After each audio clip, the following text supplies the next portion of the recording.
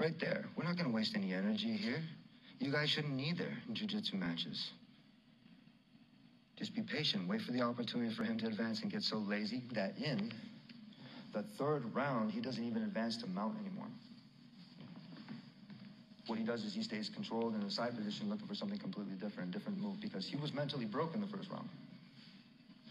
I went back and kind of watched film, and without the commentary and how like, oh, you got dominated, this and that. Okay, to the untrained people.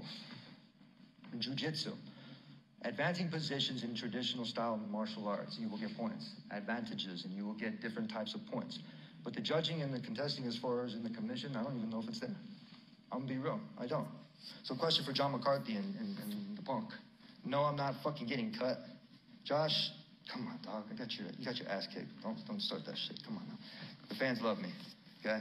They wanna see me fight again. I love you guys too, okay? But a real question is, hey, I asked John too, can you choke somebody out with your shorts, your own shorts? You know how many times I was practicing choking somebody out with my own shorts?